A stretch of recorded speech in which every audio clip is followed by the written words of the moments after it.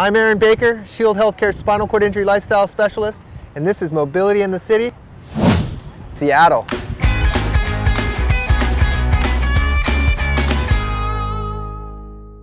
I just landed here at the Seattle-Tacoma Airport. I'm going to go explore this beautiful city of Seattle, all from my wheelchair. First, I'm going to take the Link light rail into town.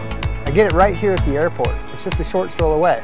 And only for a couple of bucks, I can get right into downtown. It's not all easy. It smells good in Seattle. I like Seattle already.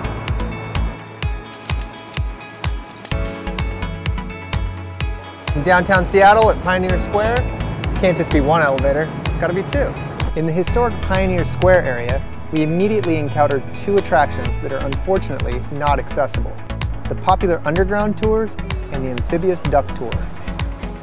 Note to self, Seattle has hills. I really wasn't expecting to have to come down a hill this steep, similar to San Francisco. But for me, my hands aren't real strong, so coming downhill is really technical and quite dangerous. So I put my feet out front of my chair. They act kind of like an emergency brake. I don't recommend trying this technique at home. I've got 18 years of experience, and this is my way of slowing my wheelchair downhill. That was sketchy. Hell of a way to start the trip. Okay, now we're off. Right? Oh,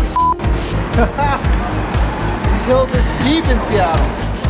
In order to get to the legendary Pike Place Market, I'm gonna get on the E-Line bus transit. Got my Orca card loaded up for a day pass.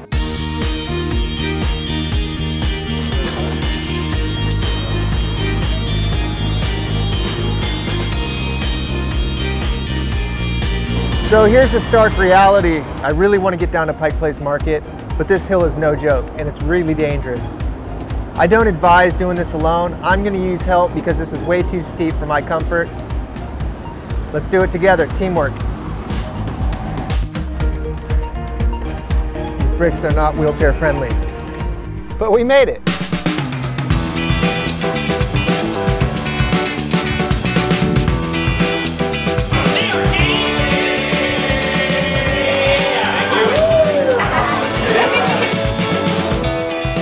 Going down under the streets of Seattle to go to the gum wall. Pretty nasty, huh?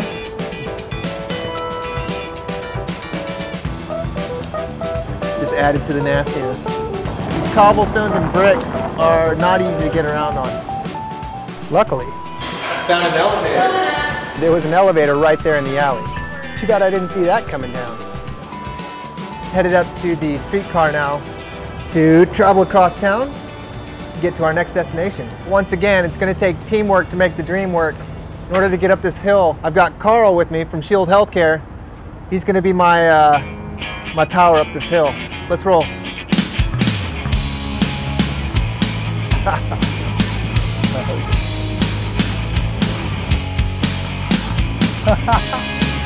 Nice. Feel the burn. Last little knoll. Oh, Carl, you're the man. Woo!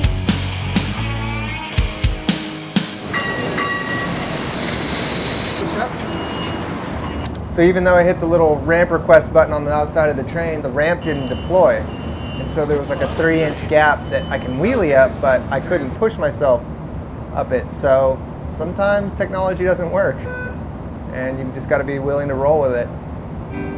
Actually, the conductor came right over, was surprised that the ramp hadn't come out, and was very helpful. Overall, it was a very nice ride. This is Lake Union Park, exit on the right. All right, we decided to come over to Lake Union Park to get a little of the quieter side of Seattle. They've got the Museum of History and Industry and the Center for Wooden Boats. We've been cruising around the city all morning, but I think the best place to go is on top of the Needle. We're going to take the streetcar back downtown to where we were before.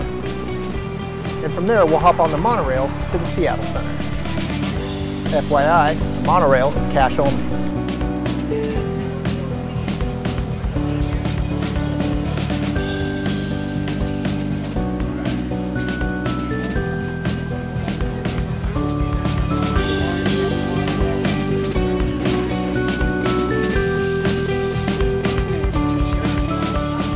We just got over here to the Seattle Center. There's the Glass Museum. The Chihuly Garden and Glass Center, the Museum of Pop Culture, also known as MoPop, and of course, the Space Needle. We're gonna go up to the top and see the view.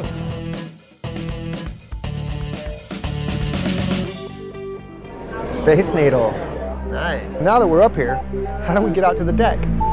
Nice handy little thing right here. This is accessibility in the city. How often do you use this thing? Pretty often. Really?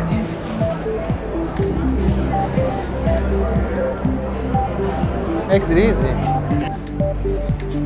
This is the view. It's beautiful, huh? As beautiful as this view is, it's reminding me there's a lot more to see. Let's keep going. From here, we're gonna catch the bus back downtown, roll a few blocks, and head out towards the water. Whoa! Came around that corner a little hot there.